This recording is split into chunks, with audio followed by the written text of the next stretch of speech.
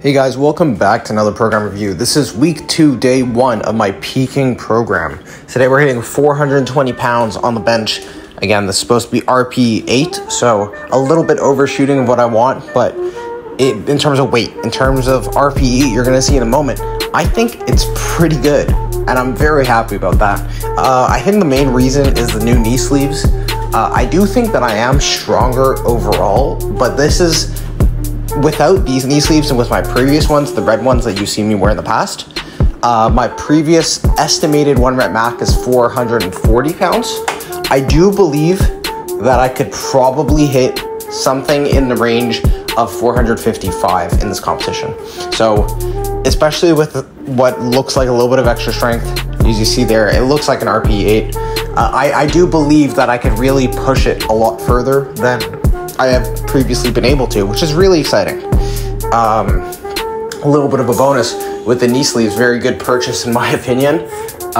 With that being said, definitely want to get stronger. I mean, this is, I do want to look at the big term, big game for a little bit, just for a second here. Just want to say that this isn't what I want at the end of the day. It's not just 455 pounds.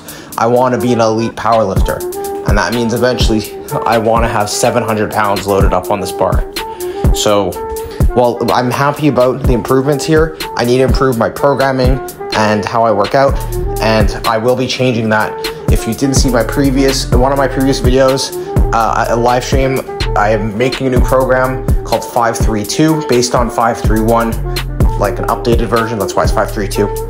I'm not going to go into that here, but I'm going to be moving on to that program after this competition is done, and I'm hoping that it will make me stronger, obviously, right?